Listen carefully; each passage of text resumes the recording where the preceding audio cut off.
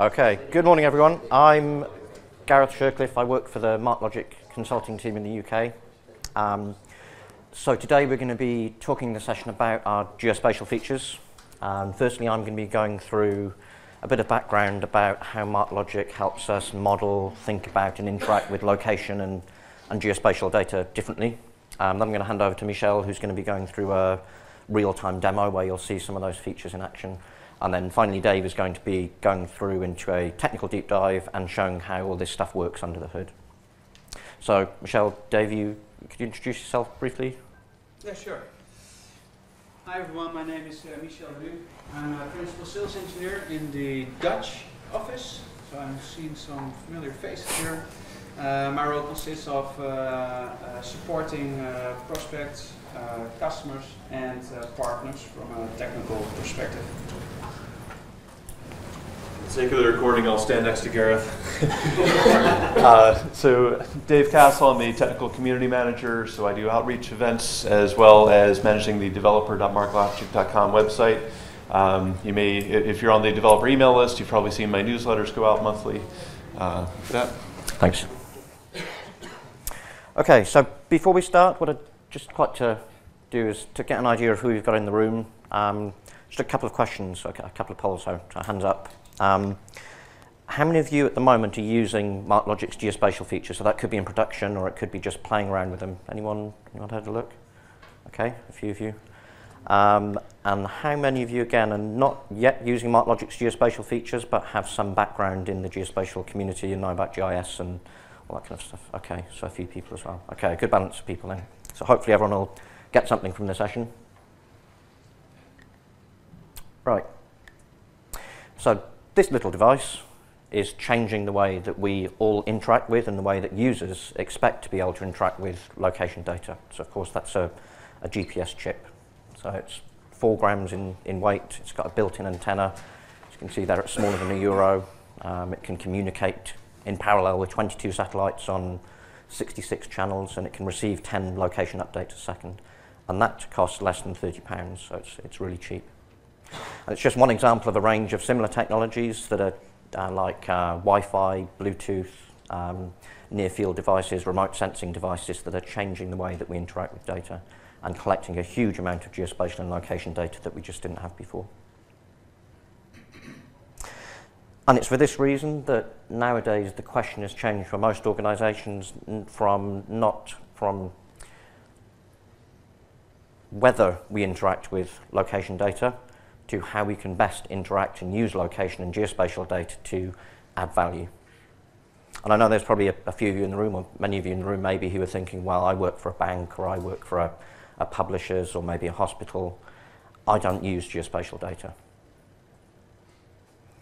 Well, research studies have shown that at least 80% of all data has some kind of geospatial or location-based component or relationship.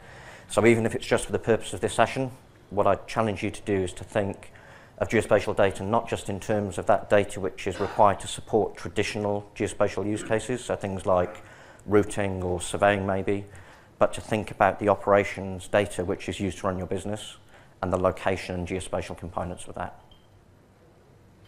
And before we go through into how MarkLogic does stuff differently, what I'd like to spend just a few minutes doing is thinking about or looking at the state of geospatial technology today and really how we've arrived at this state. And specifically to make one observation, which is this. So geospatial technology isn't alone in that over its evolution it's borrowed tools, techniques, even concepts from other technologies which were around at the time of that evolution, or even cutting edge at the time of that evolution. So geospatial is no different there. And a good example, a really good example from the geospatial field is the concept of something called a feature. So you can think of a feature as something which can be mapped. So it could be a point or a polygon or a map, and you might have some information surrounding that.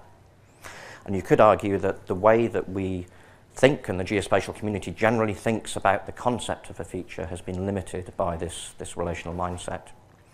Just to walk that through a little bit more. So if I've got a feature, so a feature is something that appears on a map, and in this case I've got a set of features which are buildings, and each row represents a single building. So here's a training center, for example.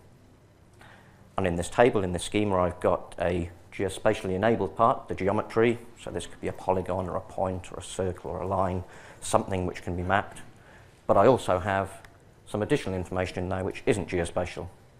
So right about that feature, so the type of the feature, whether it's residential or non-residential, and what the purpose or what that feature is used for in the real world, so training centre, school, church. And I guess the key point here is that just with, as with typically with relational databases, that schema is relatively fixed. So if I want to change that schema, I have to go into the database and make a change and add a field, add a column.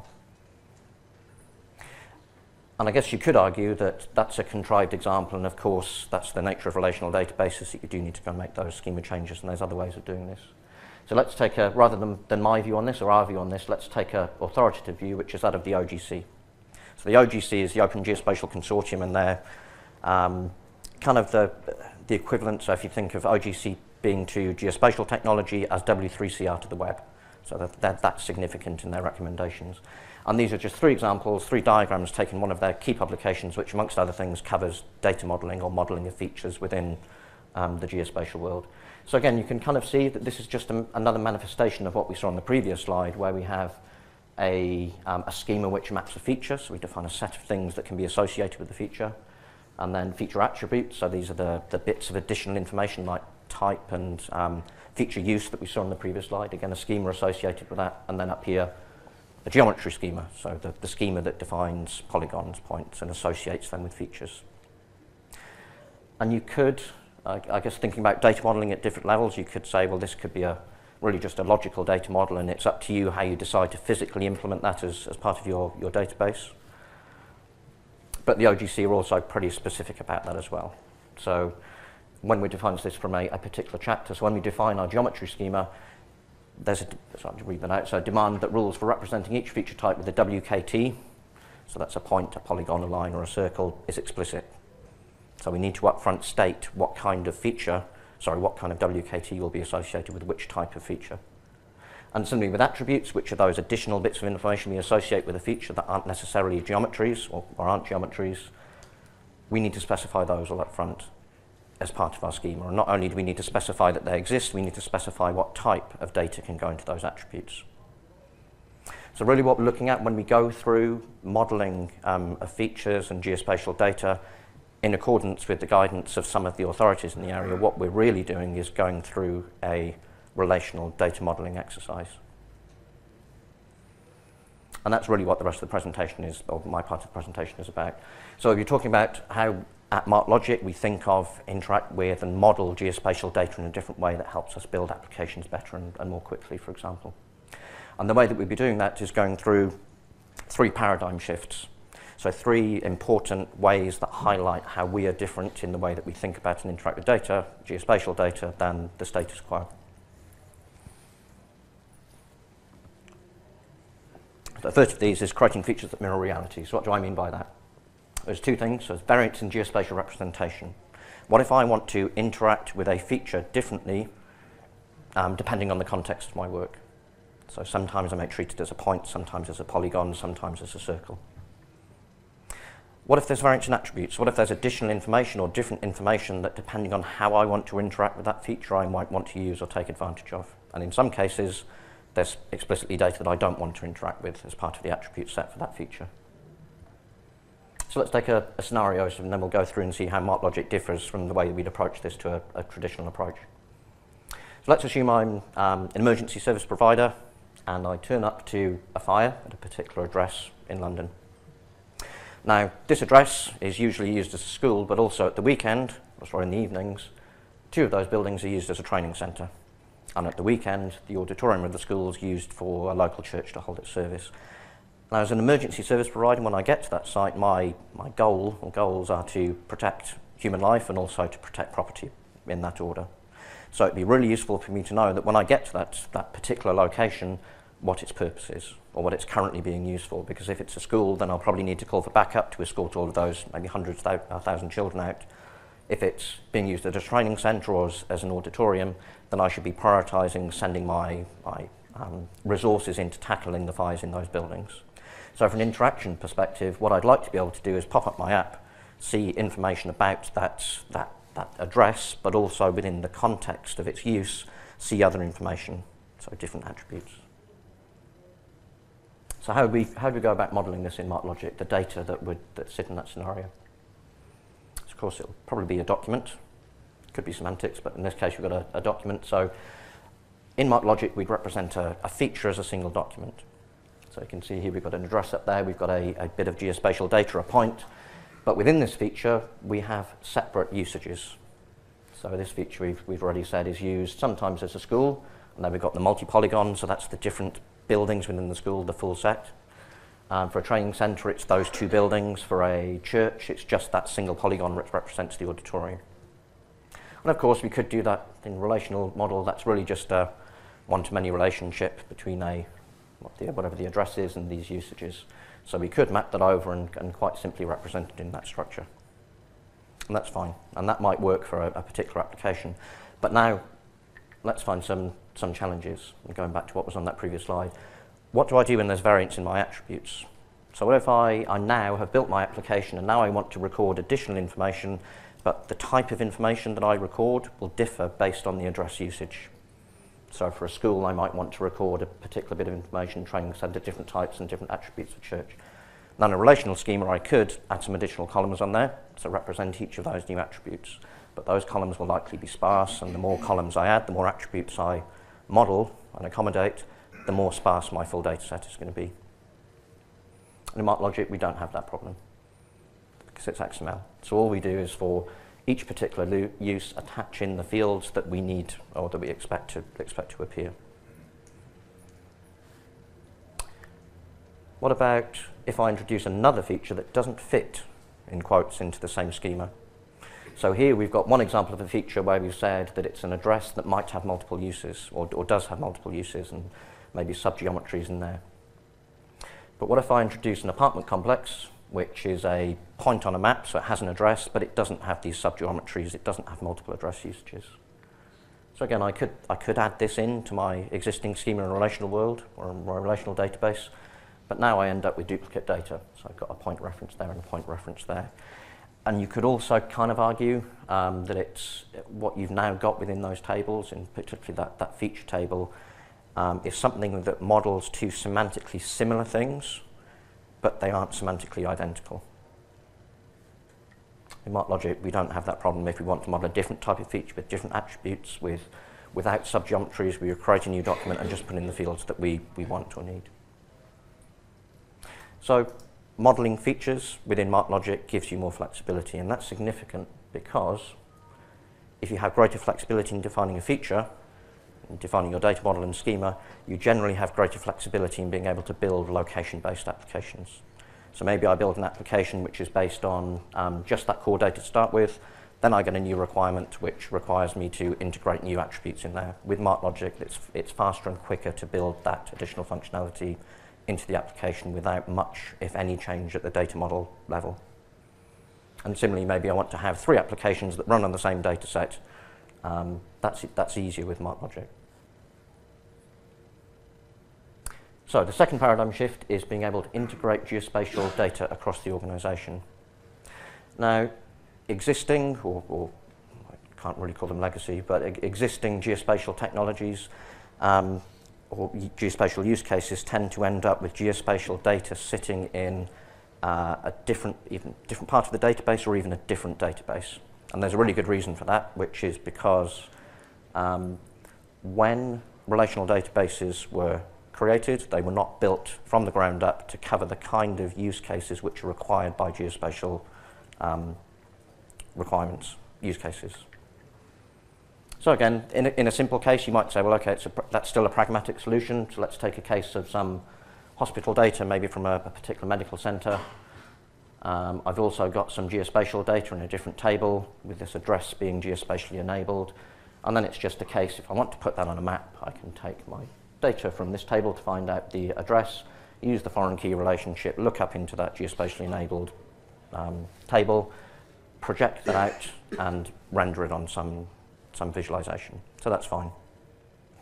But what if my use case isn't that simple? What if I'm not a single medical center? What if I'm a hospital group, and I've grown over time through mergers and acquisitions. So now I have multiple medical centres and multiple hospitals and facilities. And now the nature of the questions that I want to ask of that data have changed. So I might want to ask, what is the relationship between the different types of patients and the hospitals that they go to? Or more specifically, give me a list of all of the patients that regularly attend hospital facilities that aren't the ones that are most local to them. Now those questions become harder to answer because I'm not dealing with a single table of data and a single set of geospatial data. I've now got multiple organisations with multiple databases, multiple tables, all likely with different schemas, all containing maybe some set of overlapping data which may or may not be needed for the query or the question that I'm trying to ask for that data. Now those questions become harder to answer. So let's take one example of how we might overcome this problem in adopting the MarkLogic's way of modelling this data. And it's not just necessarily the geospatial part here, but also data integration in general. So an example of a patient, Sally Smith, who's gone to the UCSF and also the Oakland Clinic. How would we take them into MarkLogic? So again, it's a document. So I've got a patient document. I'd pull over from my patient information. So I've got 2 records on Sally Smith from different clinics, convert those to XML and pull them into the document, and similarly with the appointment data. So single document with 2 patient records, 2 appointment records. So that's my view, my 360-degree view of Sally Smith. And now I geospatially enable that data by pulling in my geospatial location content. Except with MarkLogic, geospatially enabling isn't really as complicated as it sounds or may be within other databases, because within MarkLogic, just as with, we've got a date here, so MarkLogic, if it knows something is a date, it allows you to do ordering and clever searching and querying and optimizations on the top of that. Within MarkLogic, geospatial data is a first-class data type. So if I put a point or a polygon into MarkLogic, it knows what the data is. It will index and optimize its queries in ways that allow you to do fast and efficient searches, and we'll see an example of those in a couple of minutes.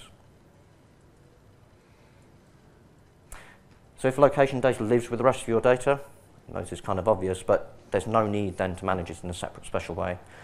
Joe Pasqua this morning, I think, spoke about silos and overcoming problems with data silos. So in those terms, with MarkLogic, there's no need to maintain separate geospatial silos to do geospatial queries, in the same way that in this example, there's no need to maintain separate appointment silos or patient silos in different organizations just to do queries over the top of that data. In MarkLogic, geospatial data is a first-class data type in the same way as dates, numbers, and strings. And finally, our third paradigm shift, which kind of combines what the 2 that we've previously seen, is the ability to interact with that location data with complex, rich queries. So you probably already know, hopefully already know by this far through the week, that MarkLogic has really extensive and rich full-text search capabilities. And the logical next step from the stuff we talked about on the previous slide about geospatial data being a first-class data type in MarkLogic, you'd expect that MarkLogic also provides a bunch of functionality and functions and APIs over the top to work with that data, and we do. What you may not be aware of, which is this box on the right-hand side, is that MarkLogic also provides a very efficient and mature alerting capability. And it's when you start to pull these things together, so full text search and a geospatial search, and some alerting functionality that can maybe send an SMS or an email or invoke some bit of code, that you see the full power of these things, of this geospatial capability. Just give you a couple of examples. Again, we've got a patient record, so you see how easy it is to do this stuff. So a name of a patient, an address, a bit of geospatial information, and then one example. We've got the full history in the document, but just one example of an appointment record here. So what do you mean by a rich combined query over the top of this? So a combined full-text search with geospatial. Here's an example. So if I'm your records of patients who live in a file radius of Flint, Michigan that mention a particular phrase in the same appointment. And in breaking this down in MarkLogic, this would turn into 3 queries. So we've got a geospatial query, which can make use of maybe a radius or a circle around a particular point, that coordinate of the address. We've got a full-text query, so it's a word query, effectively, that looks for the occurrence of particular terms. And then we've got this third thing, which is kind of implicit and maybe not obvious, but that this matches in the same appointment. So it's a container query. It's a way of constraining matches to the same section of a document. So a really interesting useful question broken down into 3 queries that are available out of the box in MarkLogic. Take that one step further with alerting, so we can build alerting functionality based on the location. So similar again, whenever a patient under 10, of course this is a date range query, so we've got the date of birth, so we've got functions that can allow range queries on that data. Geospatial query, whether someone's within 5 miles of that particular location again. And here's the significant bit. So here we trigger an alert for a nurse to conduct a lead poisoning test. So we've got operational data, which is both geospatial text, which doctors might be putting into the system in near real time, linking into, via triggers, operational business processes, which can then be invoked in real time. So it's a really powerful integrated solution which combines all of those data and queries. Yeah. So writing rich complex queries that involve location allows you to ask the where questions you couldn't ask before. So kind of grounding that again, going back to that previous slide we saw with all the tables on there, think how easy it would be, if at all, to just articulate those kind of questions across all of those organizational databases, tables, schemas, and data types, including the geospatial component. And even if you could do that, think about how efficient that could possibly ever be compared to integrating all the data in one place and having geospatial and text-based indexes being intersected and used in the same database. And it's for those 3 reasons that you've probably seen this slide before, but that our geospatial support sits inside our powerful set of characteristics for MarkLogic. And Dave later is going to be going through detail in the technical deep dive about a lot of these particular features within our geospatial support, but just to mention a few. So we have native, MarkLogic natively understands the variants, common variants of geospatial data represented in XML, so KML, GML, GeoRSS, and Metadata as well. We've seen some examples of, not at a very low level, but geospatial search, and we also have a wide variety of other geospatial API functions, which again Dave will be going over, and all of that either using WS84 or the raw coordinate system. I think Joe this morning also spoke about MarkLogic 9 features. Of course, there's some new stuff coming in MarkLogic 9, specifically geospatial region searches and double precision indexes. So at this point, I'll hand over to Michel to go through the demo. All right, wonderful. Can you switch to the Oh, yeah, sorry. demo screen? Yep. There you go. No.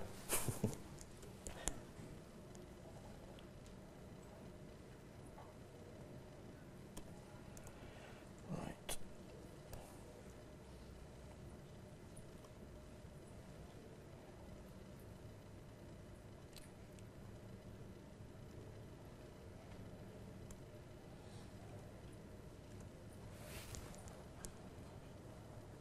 Okay. Yeah, wonderful. Shouldn't be surprised that worked. Okay. Keep changes.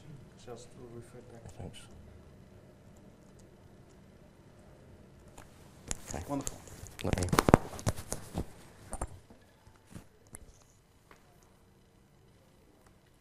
So you'll stick around, or put this? No.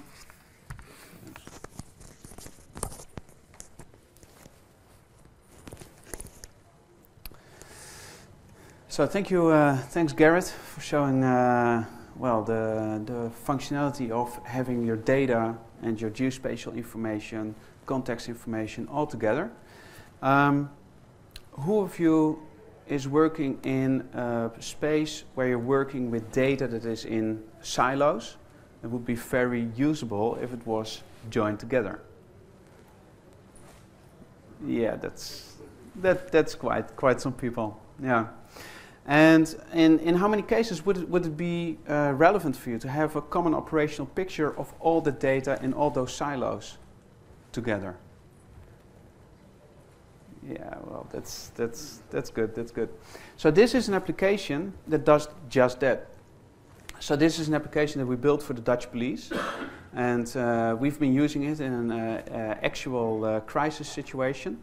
What this application does is integrate those silos that the police have to work with. So imagine that the Dutch police, they have about 30 to 40 different data sources when it comes to solving issues around crisis situations.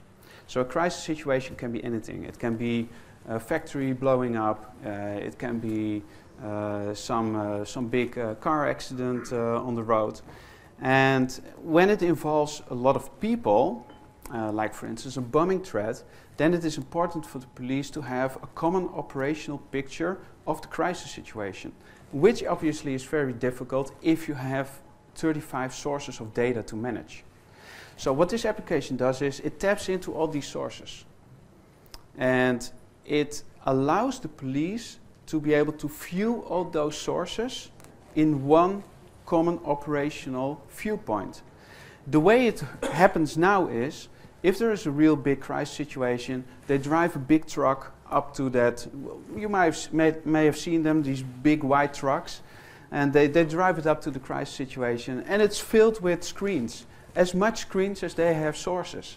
And they're all shouting at each other, yeah, this is happening here, this is happening there. And then the officer of duty, he has to try and understand what's actually happening and what kind of information is actually important.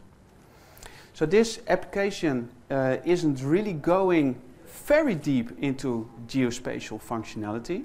There is a big geo component in here, but we thought it would be very good to show this application because it actually combines all the things that Garrett has been talking about. It combines the fact that we can have an operational viewpoint on all your data, no matter what kind of silos it comes from. It allows you to have a view on your geospatial data, and it also implements alerting.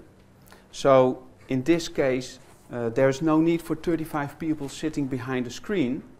The application does that for you.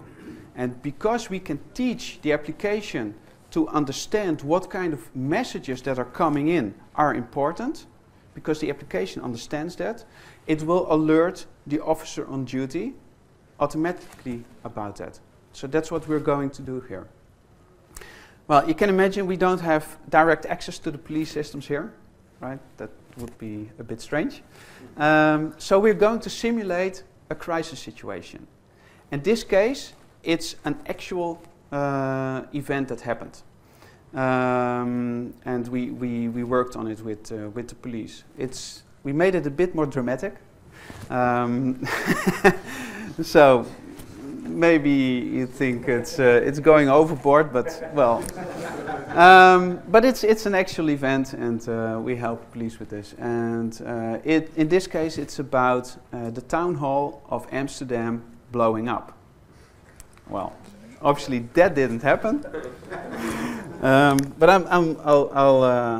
I'll walk you through it, how it works, and how geospatial information combined with other data points come in handy. So I'm pretending to be the officer on duty, and the first thing I do is I create a new event. And in this case, it's the event explosion in town hall of Amsterdam.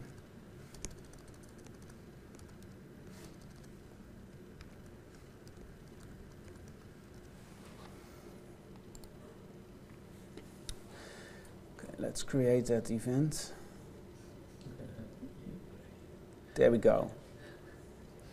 So what you see here is a worksheet, a geospatial map, and a timeline. And it was constructed exactly like this because the police, in a crisis situation, the first hour of the crisis situation is the golden hour. And in the golden hour, they're trying to find answers to the 7 golden W's. So who knows what the W's are? What kind of words are the W's?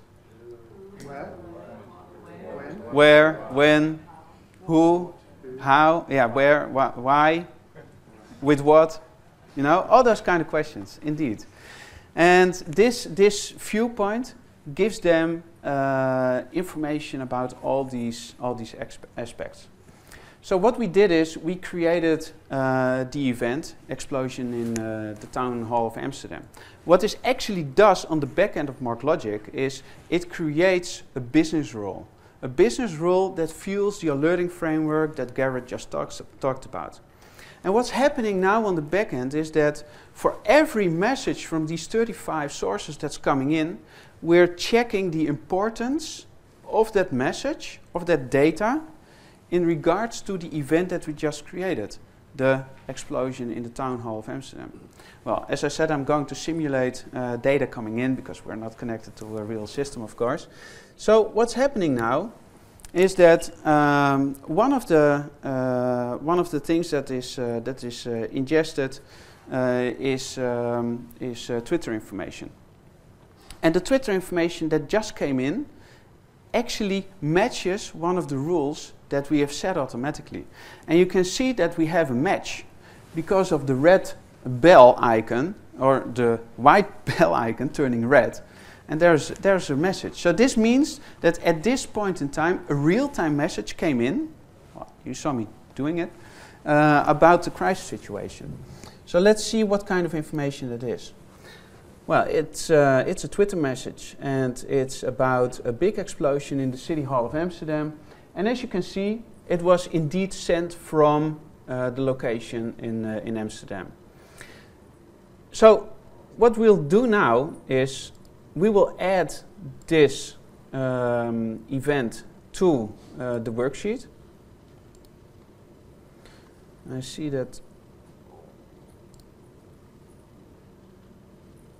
I'm afraid that I have to switch to my own laptop.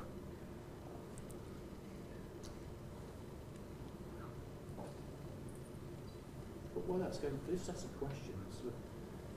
If it wasn't the town hall of Amsterdam, well, you all know where it is. It's some location that I'm not familiar with.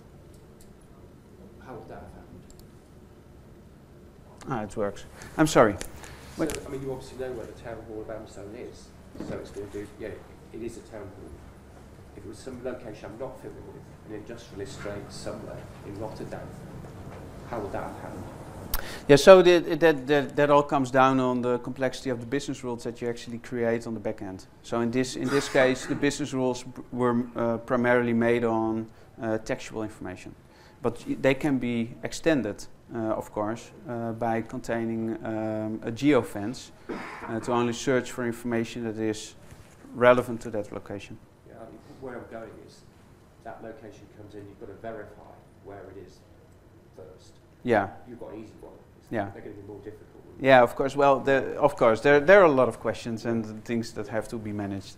Let's first go on with the demo, and then we can take this maybe offline. So what we see now is that the Twitter message came in on the worksheet together with the explosion.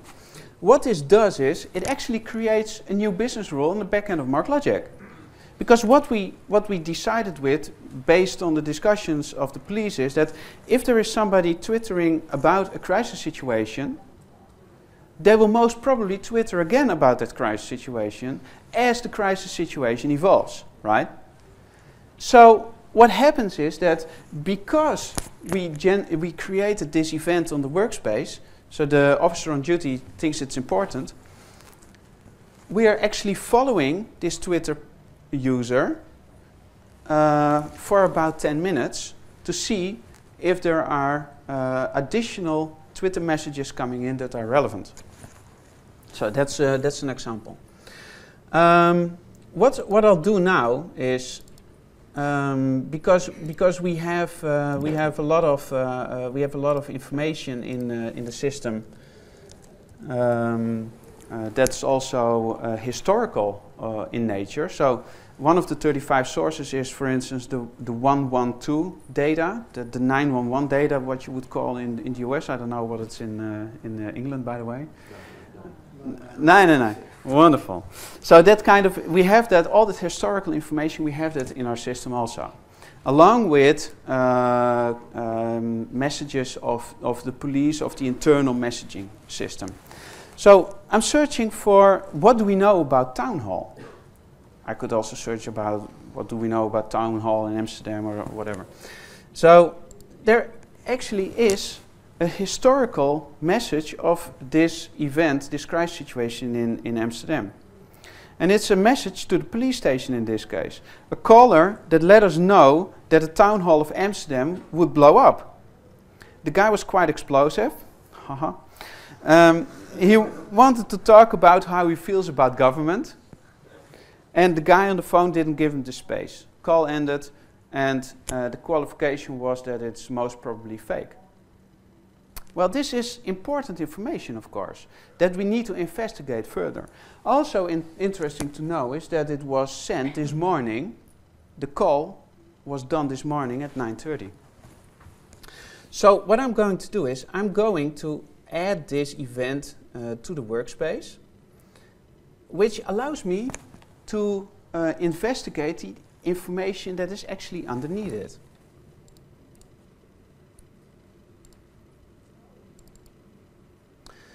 Because this message describes an incident, and the incident was called in by a person. Well, that's interesting. Let's find out what we know about that person. Well, that's a pity. We don't know the name, we don't know the address, but of course we know the phone number of this person that called in that he would blow up the town hall. Which sounds like a lead, right? So let's investigate that lead. Let's search for the let's search for the phone number and see if we have historical information about this phone number in our system. And indeed we have, because we have another message. In this case, a complaint done by about a disturbed neighbor. Well, that's interesting. So the complaint is that he's running around in military clothing all the time. He seems drunk all the time, and he's very aggressive towards his girlfriend. His phone number is this. Well, that's why we could link it together. And his address is actually Vijverstraat 13. Well, let's find that one.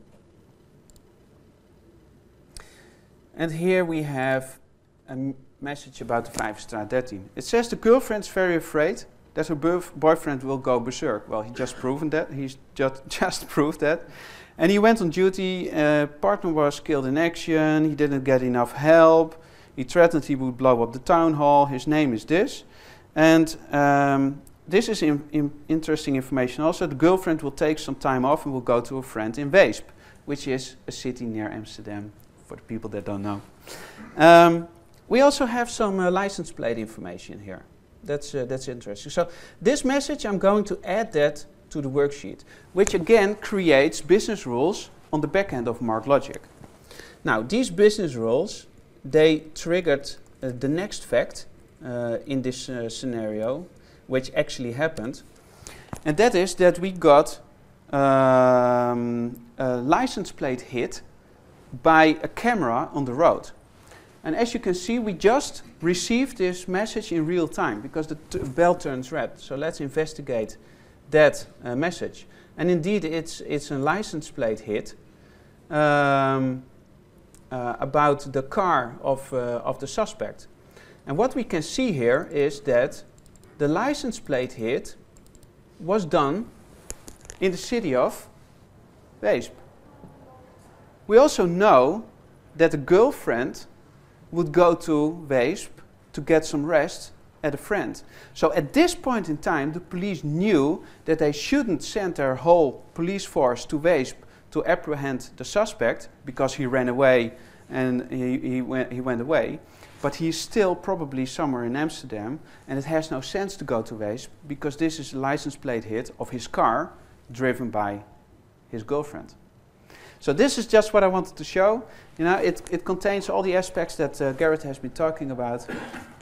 I would like to give it over to you, Dave.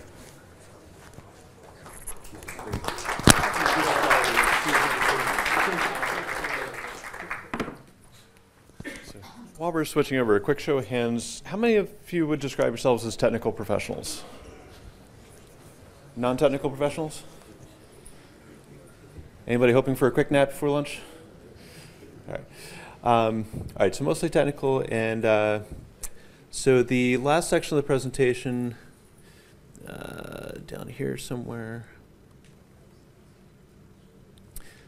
last section, we're going to get into a little bit more detail on how the stuff actually works under the hood.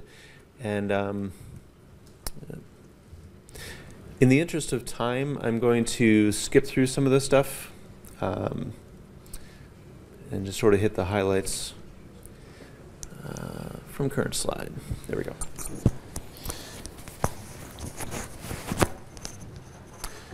Okay.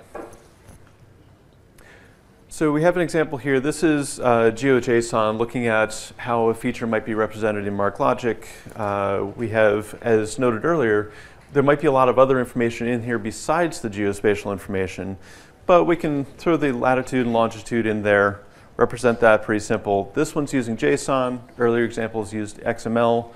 We're happy to work with either. Latitude and longitude, of course, are just a way of identifying a single point on the Earth. Generally, we can think of it as, you know, an XY coordinate kind of thing. Again, moving quickly. When we flatten the Earth, we do get some distortion that throws things off a little bit. We'll talk about that a bit more in a moment. But let's bring a document into MarkLogic. And when we bring this in, MarkLogic is going to see the structure of the data. This is something we do for our universal index. Any content, any terms, any structure, the hierarchical structure of a document, that'll all be indexed. But MarkLogic does not know that this is geospatial information. It doesn't have a way of making that assumption. So in order to do that, we're going to tell it that in order to enable our geospatial search. Let's see. So by doing that, that lets us answer geospatial questions. For instance, looking for information about park benches in a certain area, or figuring out where my customers live. And to understand how search works, we need to first think a little bit about how indexes work. You may have heard some talk about, you know, how MarkLogic search works in general over the last couple of days. Broadly speaking, we drive all of our searches off of indexes, of course. So thinking about indexes in general, this is the kind of index we might see in the back of a book. And there are a couple of key points to this. One is that we've identified an interesting subset of our data. What is it that we really care about that we want to be able to find easily? In this case, it's the set of terms that we're listing in the index. We also need a way to point back to the original source of the data. In the case of a book index, we're going to have page references. And we're going to optimize that list to identify where our, to make it easier for us to find a particular piece of information we want. Again, in a book index, typically alphabetical, then we can look down the list, find something, and then go jump to the page numbers. So our indexes in MarkLogic work pretty much the same way. We can set up range indexes. Excuse me. And suppose we have some data that looks like this, and we want to query based on the age element. Well, we might set up a range index here using age, where we're now able to do a query, for instance, find me documents that are that have ages from 18 to 24, let's say. So what are we looking at? We're looking at the same kind of information we had on the previous slide. We have a subset of information. We've identified that that age is what we really care about. We want to make that available. We have a reference back to the original data. Right? We have here URIs. So for each value in my index, I'm pointing back to the document URIs where this value can be found. And third, I've got an ordering of these. So here I've got simple numbers, but you can picture the same thing if it's strings or dates or something like that. We've got a natural ordering of this information. For geospatial indexes, the same principle applies. One interesting difference is with the ordering.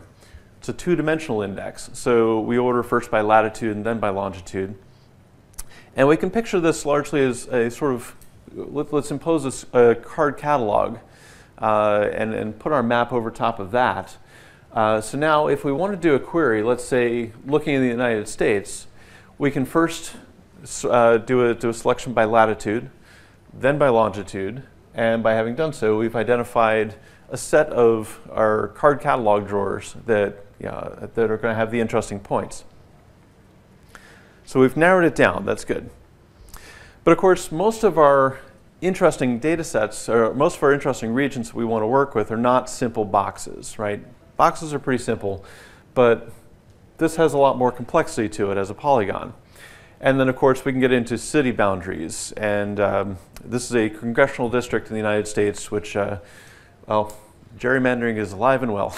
So we get some interesting shapes that way. So how do we actually do this in an efficient way? We're going to do index resolution, and we'll actually be, well, so quick note, if you've heard about how MarkLogic search works, we typically do things in 2 stages. There's index resolution and then filtering. With Geospatial, we're actually able to do a lot with just index resolution. We're going to start that with working with boxes. So here we have an example query. This is using JavaScript. We've identified a polygon of interest, that in this case representing the continental United States. We've identified a place in the document we want to target, the coordinates element, and we're going to run that search. So what does the index resolution need to do? We're going to set up bounding boxes and see how we can restrict the search that way. So here we have our United States again. We've got a set of data points. We draw a bounding box on it. So this is the smallest box that contains the entire polygon that we want to search for. And we can see at a glance that some of these points fall outside of the box. Great. Knock those out. That's easy. This operation is very quick, so we like that. We can quickly rule out points that don't match, but we do have some, of course, we saw that were outside the polygon but inside the bounding box. We can get a step better by using finer bounding boxes. So instead of one big box, let's add a set of smaller boxes that are a better approximation of the polygon that we want to look at. So this way, now we can get rid of a few more of these points that are outside of our polygon. But you know what? No matter how many times we do that, we're still going to have a couple here. Our bounding boxes are never going to precisely represent a complex polygon like this. So we do get better results and quickly by using more of these boxes, and this is very efficient. Very efficient. We get rid of a lot of the matches, but not all. So the next step is to check each of the remaining points against the polygon itself. And so here we go. What we're going to do is just look through each of the candidate points and compare it to the polygon to actually do the check, is this one in the polygon? What we'll do is we'll just go south to north and west to east when there's a tie and work our way through this set, eliminating the false positives as we go. So great, now we've got an accurate match, and notice we've done this entirely through index resolution, which means we did not have to bring anything up from disk. This is entirely memory driven, so that's great. The question is, how did we do that last step? It's easy to click the mouse, but something more complex is going on. So the thing that makes this challenging, of course, is that we're looking at geometry on the Earth. We've got an example here of a triangle with a pair of 90-degree angles. That obviously doesn't work on flat surfaces. It's not how we get it. So we need to deal with the problem of more complex geometry because we're dealing with a round object, a spherical object-ish. So we can project we can take that sphere and project it onto a flat map, but as we noted, we do get some distortion. We can see here Greenland isn't really that big, Antarctica is not really that big, and so on. Is there maybe a better projection we can use? There's lots of choices, but ultimately, any projection we choose is going to have some level of distortion. Carl Friedrich Gauss proved that there's level distortion. I'm not going to go into that in the interest of time. But bottom line is we're dealing with non-Euclidean geometry. And so instead of dealing with the shortest distance between 2 points being a straight line, which we would say on a flat surface, it is in fact the arc of a great circle, which is why when we look at a flight from San Francisco to London, it looks like we're, well, why are we going up over here? Well, if we look at it this way, it makes a lot more sense. So doing this geometry this way is certainly harder. This is the formula we use for a flat surface. If we're going to do it on a sphere, it gets a little more sophisticated. But the thing is, actually, a sphere is not really a proper representation the Earth is actually an ellipsoid. It bulges out a little bit around the equator, so the equations continue to get a little more interesting. And I promise that's as much detail as we're going in on that today. So bottom line, how do we do that step where I just kind of click through and we checked whether things are in the polygon? For each point, what we're going to do is draw a geodesic, well, these lines on a curved surface, from the point we want to check to a point known to be outside our polygon, for instance, the North Pole. And then what we can do is simply count the number of times we cross the polygon, one of the borders of the polygon, and figure out whether we cross it an even or odd number of times. Example, this is a map that probably looks familiar to one or two people in the room. So if I pick a couple of random points, my point, and then I draw lines up to the North Pole, my point on the left here crosses our polygon once. This is inside the polygon. This one crosses twice, goes in and back out. That's outside the polygon. A simple example, but that illustrates the process. It's just drawing a line to the outside and seeing how many times we cross.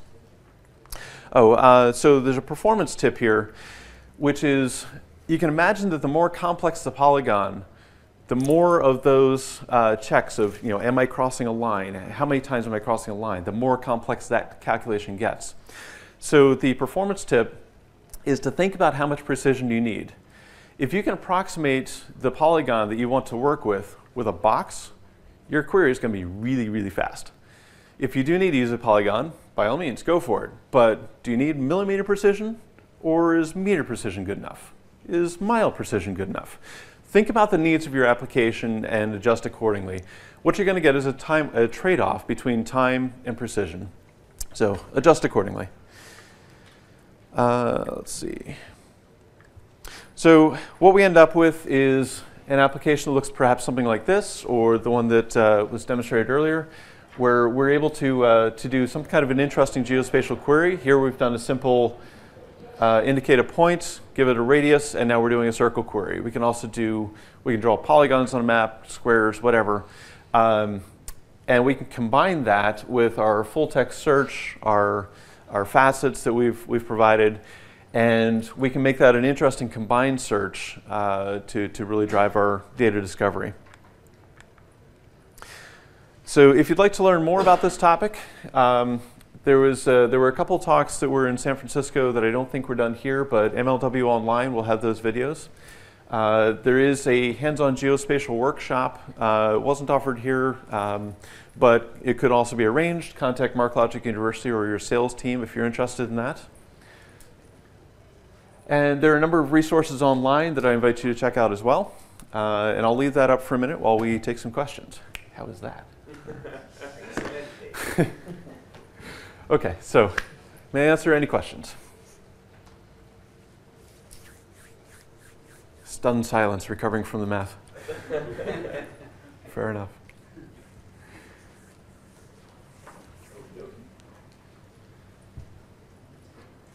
All right.